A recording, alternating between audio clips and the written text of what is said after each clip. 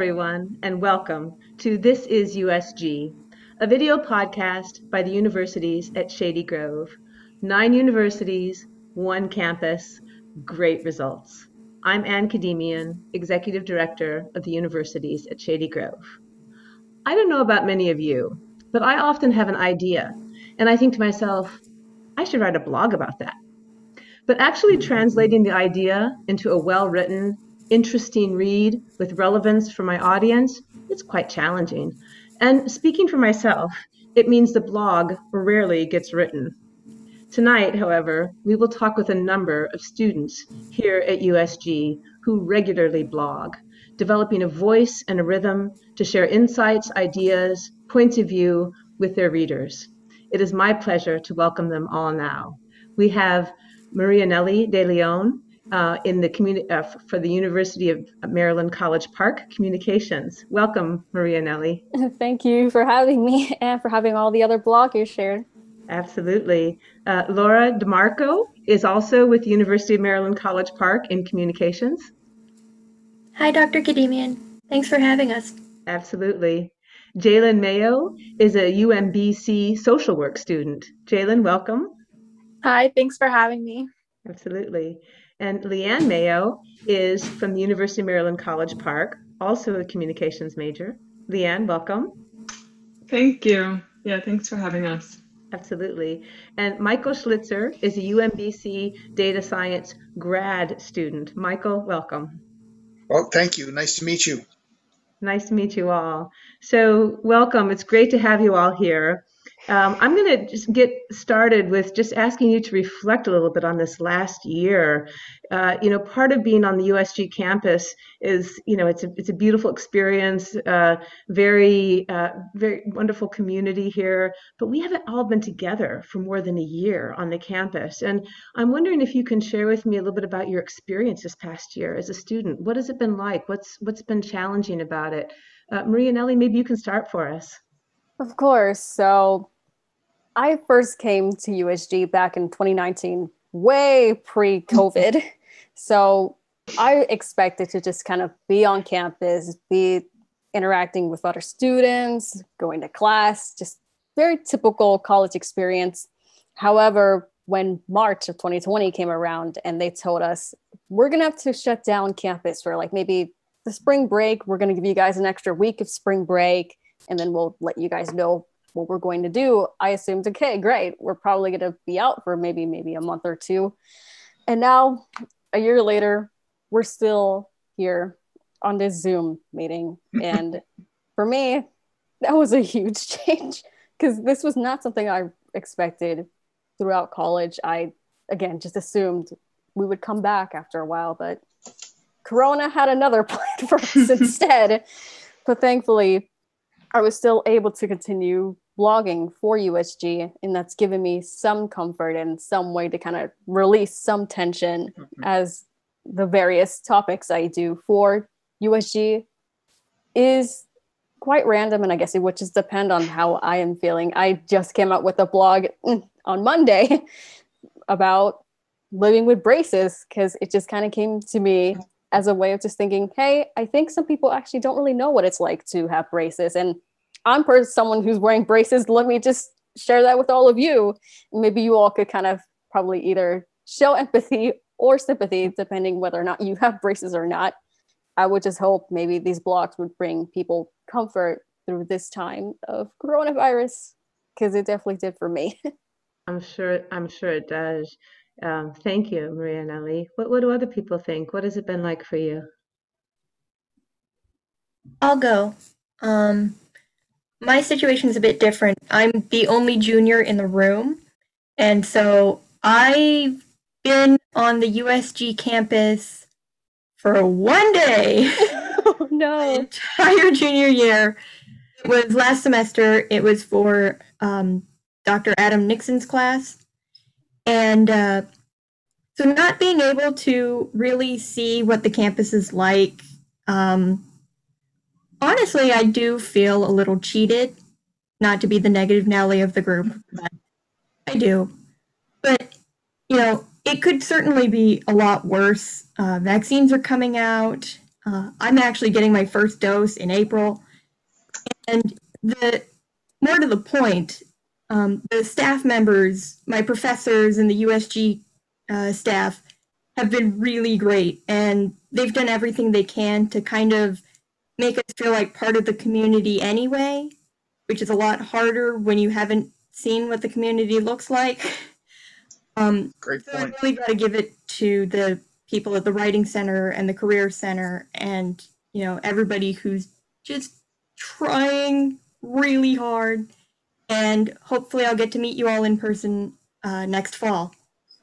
Yeah, I was gonna say, yeah, it has been a bit of a challenge. I had one class on campus, and that was through Montgomery College, which is where I transferred from. And so I kind of got a feel for the campus. And then, yeah, COVID happened, and it'll be a little strange, I think, not like being in person and graduating this fall. So yeah, it's been interesting, and I wish we could have gone back in person. Yeah. Yeah.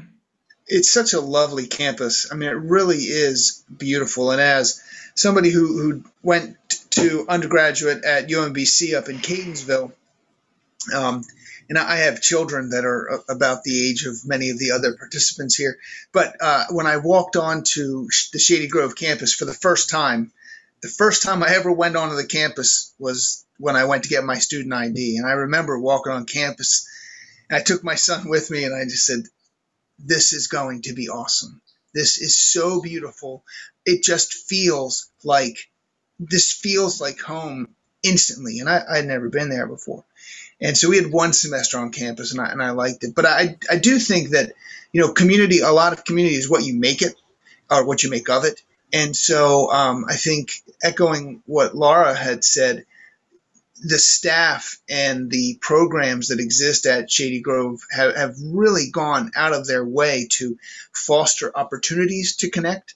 And every time I've taken advantage of an opportunity, like I think Wednesday is International Night, and I'm really looking forward to that, even though it's remote.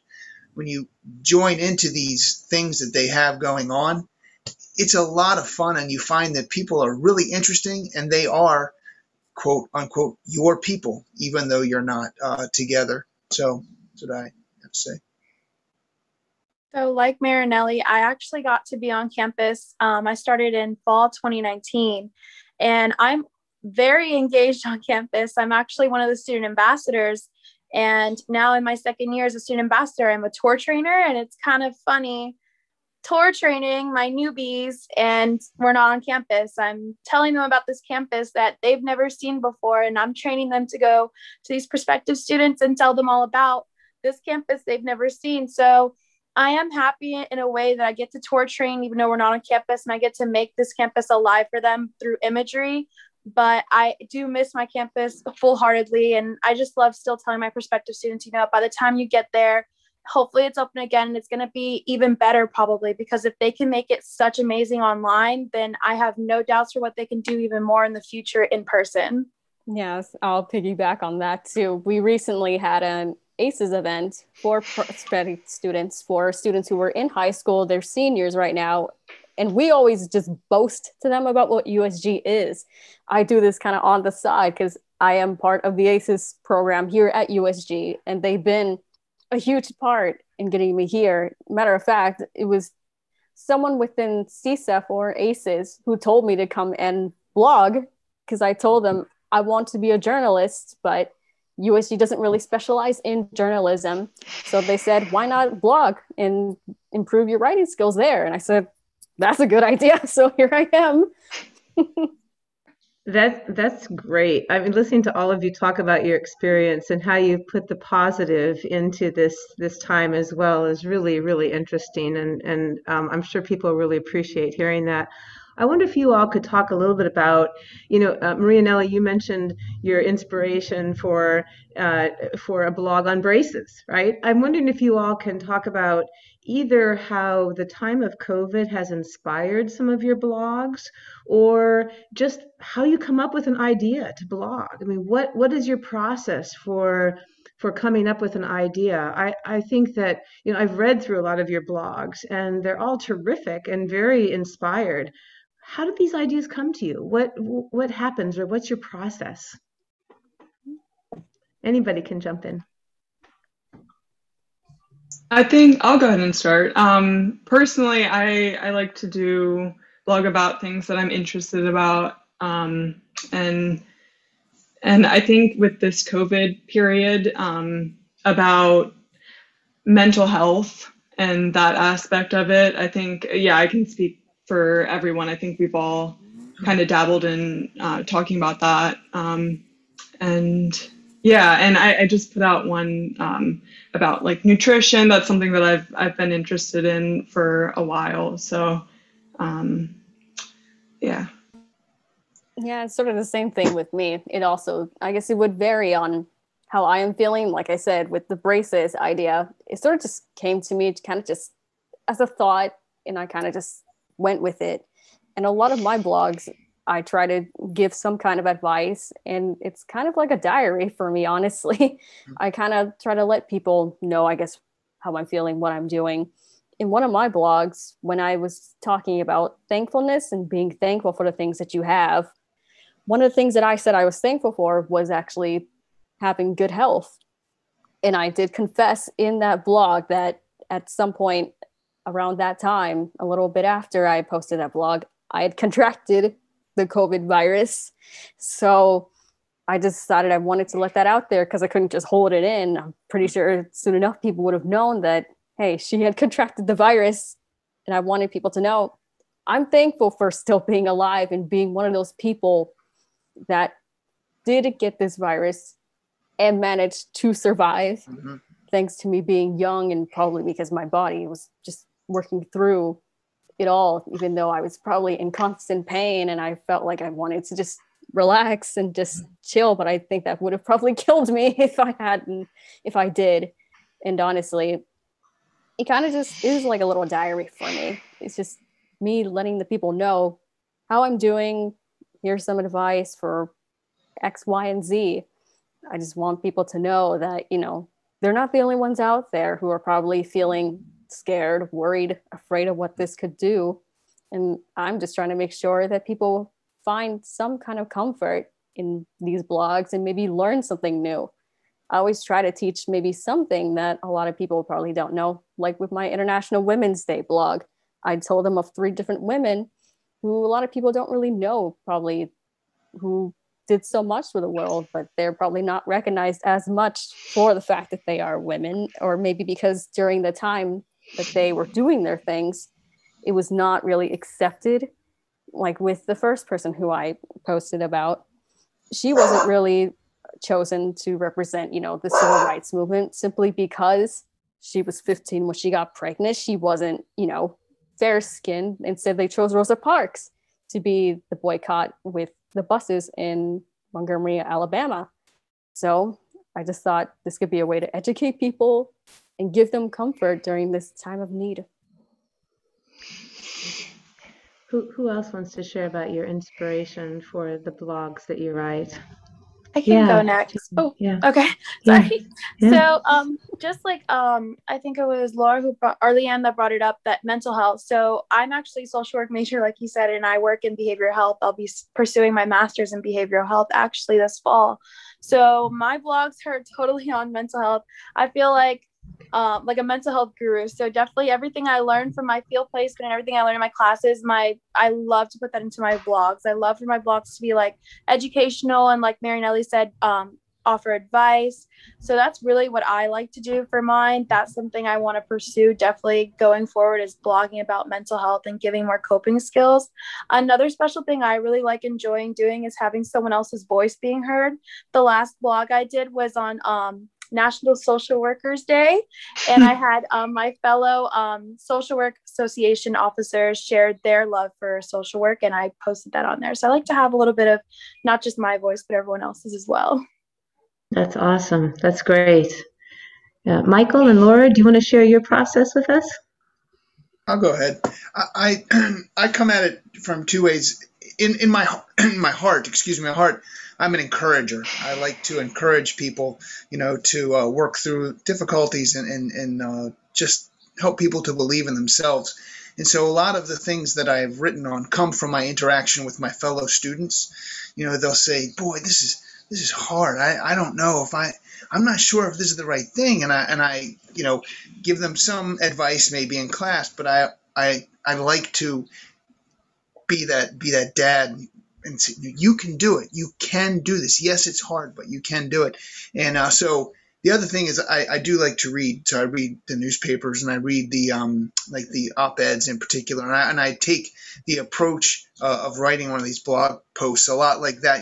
I figure you've got to have an introduction, and you got to have a conclusion, and you've got to stay on point all the way through. So I have an idea. I'll wake up very early in the morning and I'll jot down an idea and then mull it over and then go back to it and flesh it out and have a lot of false starts. But that's the way I kind of approach it.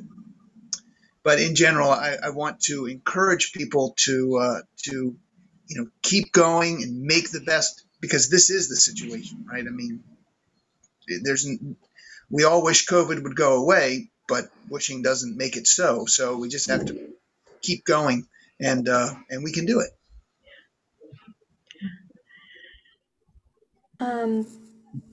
I'm noticing my process for picking a topic is kind of overlapping with everyone else's, which is neat.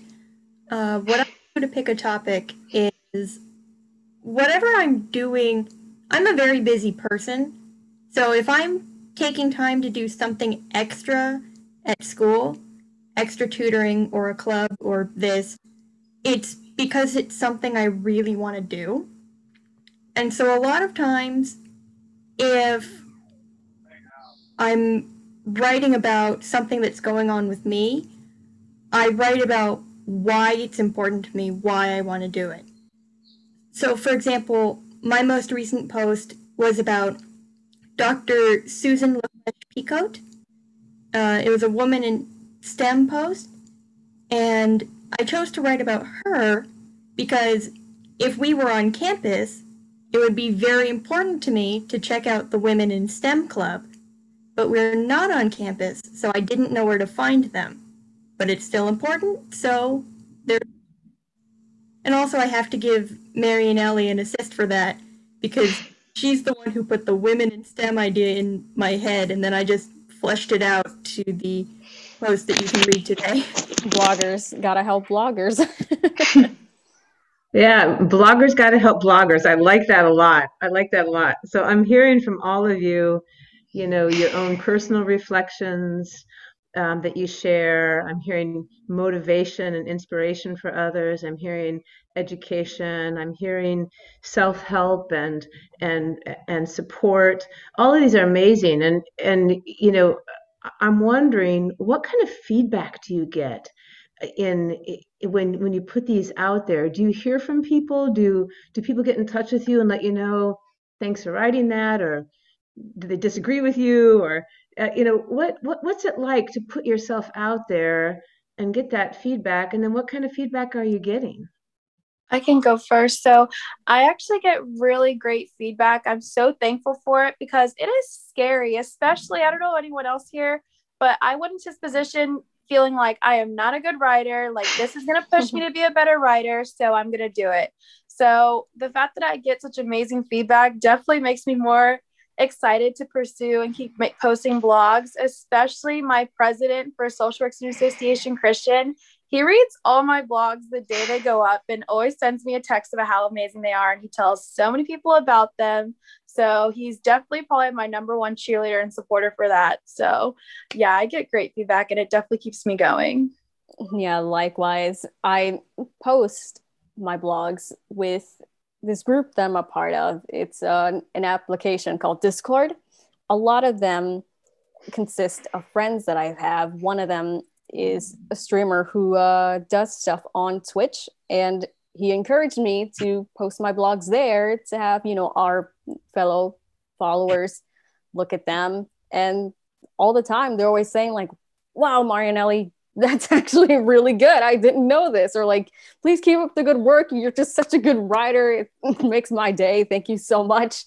And it honestly makes me so happy to know that there are people that are taking an interest in what I'm writing about. And it's just, for me, it just makes me feel warm inside knowing that, you know, I have supporters there. And also my friends and family also take time to read them. And they're also like, that is so cool. Like, you're such a good writer. I'm like, I'm just trying to do what I can to improve my writing and also make people's day in some way.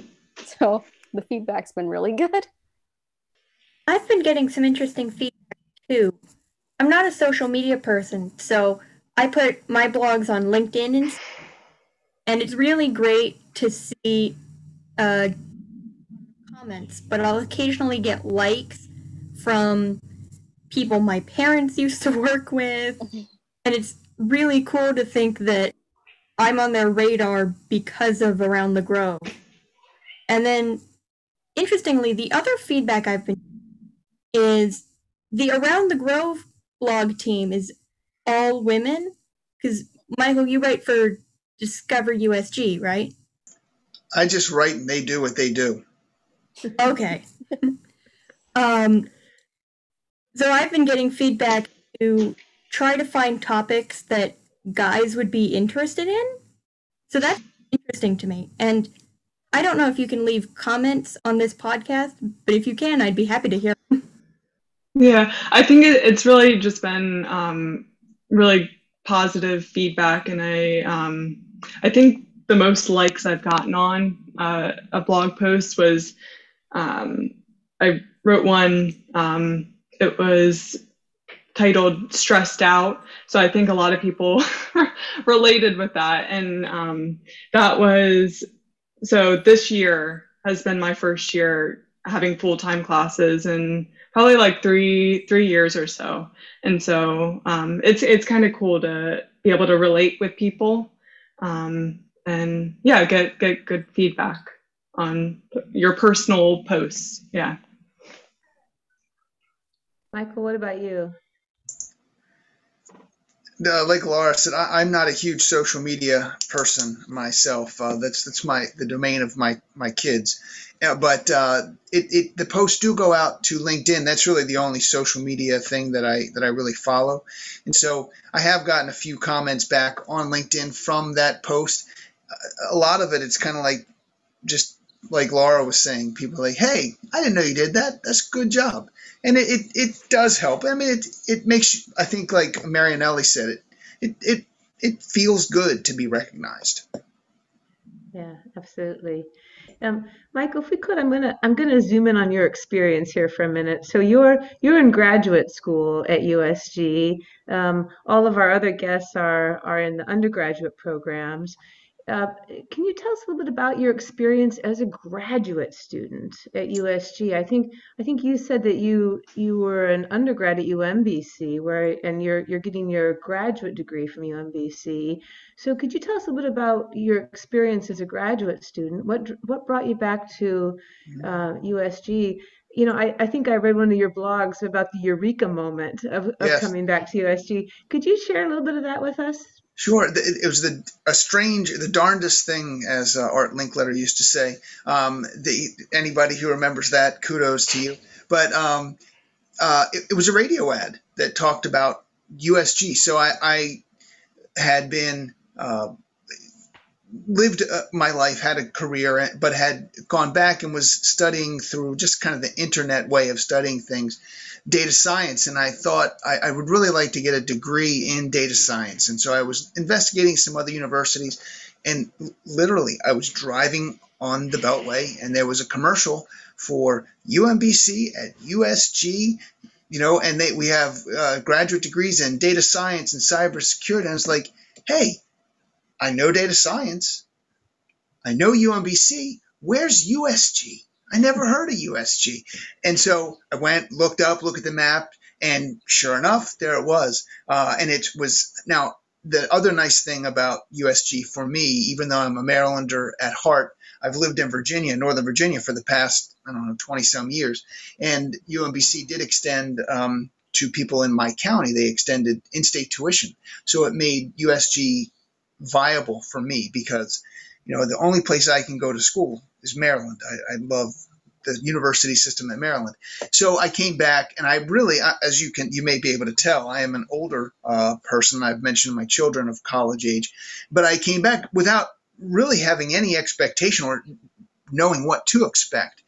And like I said, when I walked onto campus for the first time, had such a great just feeling in response to the architecture and to the building, the way it looked, felt great. Came on campus, there are people all over, people of all ages, people from all over, and jumped right in. And I have been a student all along, but not in that formal sense where you get a grade at the end. And I loved the professors that I had. I loved the work. I loved coming home and, scratching my head and furrowing my brow and having to work through a problem that has a deadline, right? And where there's going to be somebody on the other end that says, no, that's not right. Well, I want to get it right. But I really did enjoy it. And I think had I not been on campus, even for one semester, this whole thing would have been different, because the reason I really picked USG is because I wanted that in-person experience. I wanted a professor that I could reach out and know and touch. And since that I had one professor, one semester of that, and kind of a half a semester. But as I think I'd mentioned before, I'm a big believer in it is what you make it, right? You get out of it what you put into it. So I make sure, and I tell my daughters and my son to always know that the professors know my name, not because I'm causing problems, but I have questions and I want them to know who I am, because that's how I learn. And so I've been able to do that. And I think, well, you might have to ask them, but I think it's been good for the professors too. We work together well, and I feel like I haven't missed a beat with COVID and switching over to distance learning. That's great to hear. That's great to hear. So I'm going to ask you all to do a little bit of reflection here as we wrap up. I wonder, this, some of you are getting ready to graduate. I think Marianeli is going to be the graduation speaker, as a matter of fact. And yay! Yes. Excellent. And, I wonder, maybe you can give us a preview of an upcoming blog, or just, share with us, what are your reflections right now? If you had to write a blog about about this moment and kind of reflecting on the end of the year is coming up, you may get ready to graduate, what would your blog be about right now? What do you think? Putting you all on the spot a little bit for your next blog, but what do you think? If I had to, I guess, think about what my blog would be, it would probably just be an entire reflection of like my past 2 years with USG.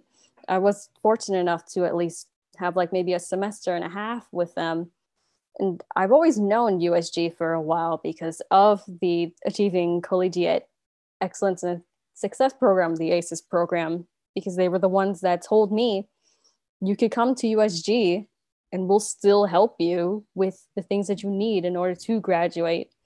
And with them, I was able to come here and be able to experience it for, if it was a semester and a half. And I'd probably talk about all the hardships that I had to go through, all the good times I had, the friends I've made, and even how just wild it is that I'm going to be graduating, and let them know what my future plans are, because I am going to go to grad school. I am going to go to the University of Maryland, College Park, at the Philip Myrtle College of Journalism, to finally fulfill my dreams of becoming a journalist and being accepted there.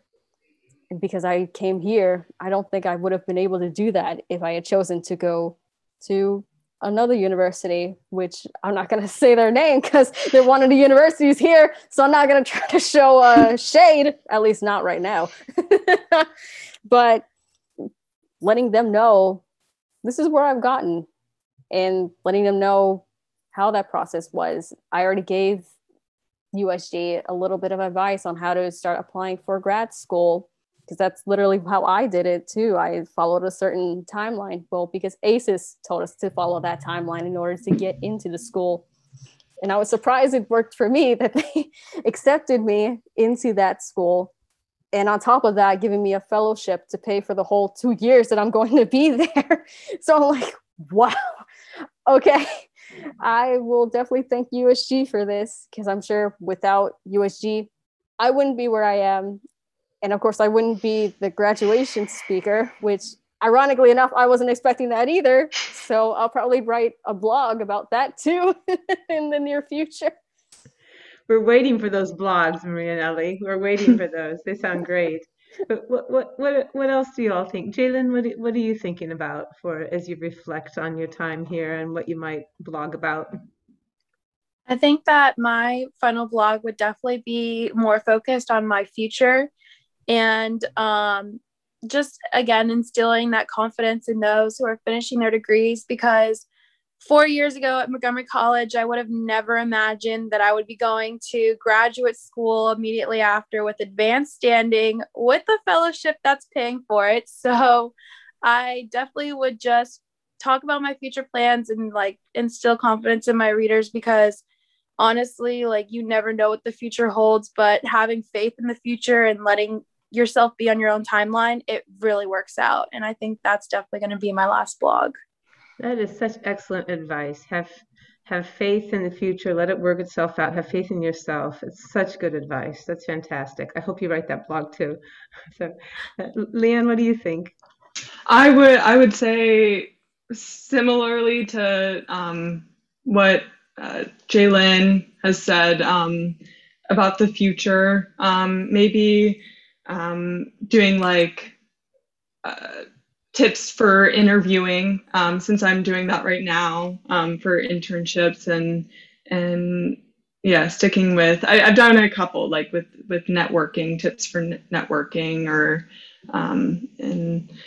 but I think, yeah, unlike the other bloggers that have spoken, I don't know exactly what my next step is, I guess. So the uncertainty is a little bit scary. So I think, yeah, I think maybe just, I'm not sure. Just, yeah, being hopeful for the future. And yeah. Yeah, I think, Leanne, focusing on the uncertainty of the moment, I know that's something that a lot of people can relate to right now is, COVID, the economy, all kinds of things are really uncertain. And, sharing your own uncertainty, I'm sure that would be something people would really welcome. We have a tendency to think that, everyone's got everything figured out and there's a plan and we're just gonna, but it's all, it can all be really murky and complicated, but it's a little bit scary, but it's also part of the excitement and wonder as well. So yeah, and a lot of internships are remote right now, and so I kind of feel like I'd be missing out being remote and not in person. So but just trying to stay positive about the whole thing and knowing that everyone's going through it right now, the uncertainty. Yeah, it's awesome. That's great. Laura, what about you? What would your reflections be? Well, I'm not graduating, so I don't have to talk about my last blog post yet. But I think one thing I would want to talk about would be the importance of joining clubs, even if they're virtual. Because it's hard enough to make friends in class, in person. And don't get me wrong, my classmates are amazing, but just by the virtue of they're on a mission, you got to focus, not a lot of time to socialize. So having clubs to kind of mitigate the distance of whatever's going on is really important in general. And COVID is a very big whatever's going on. So that's what I would want to talk about. And I can vouch for this because I'm actually the vice president of the Zeta Sigma Honor Society. So yeah, definitely find a club, find people you can relate to. Chances are they're awesome, especially at USG. I like that. I like that. Yeah, these women, good grief, how brilliant, how brilliant. That is just so awesome to see, to hear your stories. I as a father, I love it. That's great to hear. The things I'm going to write about I'm going to write about riding your bicycle, getting out in the nice weather. We've all been cooped up, right? Get out. And I really am going to write about experiences I've had on the C&O Canal, which is not too far from Shady Grove. And there may still be one or two people out there in the USG community who have never experienced that national marvel of the C&O Canal. And at springtime, it's a really nice time to be out there and see it. So that's probably what I'm going to write about. Plus, I get to show off, like Laura said, my clubs. So I belong to the UMBC Cycling Club. Ran under them campus years ago, so I've got my kit, my UMBC cycling kit. So I'll get a picture of me on a bike sporting UMBC. So that's my plan. These sound like great blogs. Let me just say, this has been so much fun getting to know all of you and understanding your process. Keep on writing. We need to hear from you. We need your voices. We need your advice. We need to get inside your head and understand what you all are about so that we can feel a little bit better, a little bit more knowledgeable, a little bit more inspired, a little bit more, touched by friends. So thank you all so much for your time tonight. I know you're all super busy, and it means the world that you took time to join me tonight and share about your experience in your blog. So everyone, remember, it's Around the Grove, and it's Discover USG, and check out these bloggers. They're going to be writing great things into the future and doing great things as well. So thank you all, and good night. Thank you. Thank you. Good night. Thank you. Good night.